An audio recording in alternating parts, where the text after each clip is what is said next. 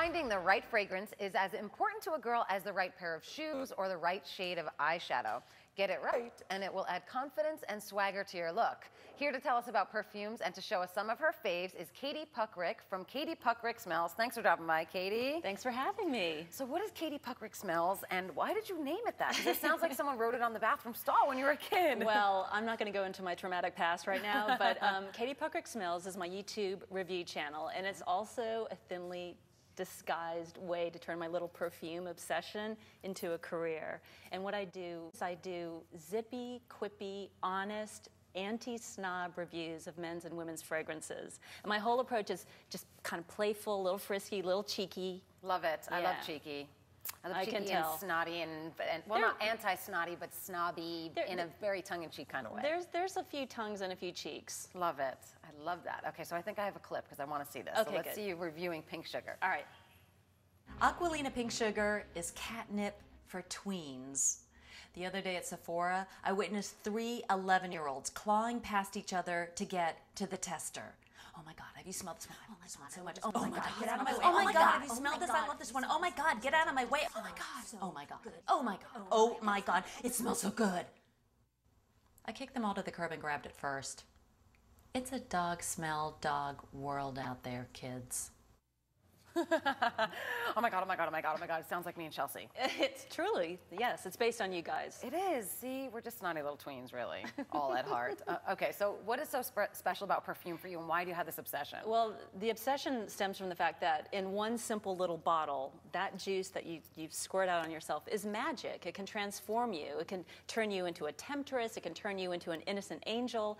It's a one-size-fits-all work of art. I feel like it's a really playful thing that also uplifts your spirit and gives you confidence and ramps up your sexuality. That's interesting. I never really thought about it like that. It can kind of change your personality a little bit based on what you're wearing. It can turn you into sort of like a vixen or, you know, a little cherub. A little bit of a cherub or an accountant stuck in an elevator. Oh, that's boring. We don't like that smell. No, that's if you make the wrong decision on your fragrance. That's why you're here to school us. Yeah. Right? Okay, so how far back can we trace perfume? I can imagine a long time, right? Yeah, well, you know, perfume is hugely popular today, what with the celebrity fragrances and everything, but it's back to the times of the olden days and antiquity. Incense was really the first perfume, and the people of antiquity thought that you could talk to the gods by burning incense. And I mean, when Cleopatra wanted to make a splash with Mark Antony, she would cruise into town on her barge, loaded down with tons, literally tons of petals of rose and jasmine, and you know, she knew how to make a splash. It's even in the Bible. I mean, you read all about frankincense and myrrh. The 3 wise men, when they visited little baby Jesus, they weren't showing up with Pampers. They didn't have diapers. They brought the kid perfume, which I think, frankly, is wasted on a baby. But, you know, unless it's baby powder perfume. Yeah. That's all right. Okay, so I see you brought a variety of perfumes with you.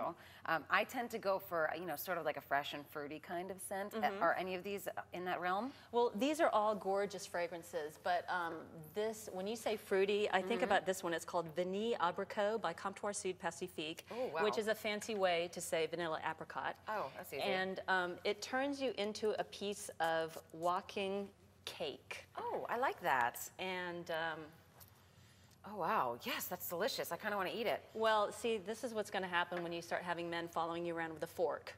Oh, okay. You're going to have to need that right watch about now. out for that. Love that. All right. Do you know I used to be a perfume sprayer? Did you? I was, yes. You were one of the people that followed people around and traumatized them? Yes, and they wanted to kill me. Of course. It's the visceral reactions that came out of their mouths it was kind of crazy. They would kick me away. Well, it's an assault. It's an olfactory assault. I mean, of course, fragrance is perfect when you select it yourself, but when you don't want to be covered head to toe in some... Would you like to try the latest this fall? I really don't. Please? Yes, exactly. And I'd be like, come on, please. It's my job. I need to sell some. I know karate, lady. Steer clear. Yes. They hated me. Not a fun job if you don't like rejection. Right. Okay, so this is great for day. Right. I love it.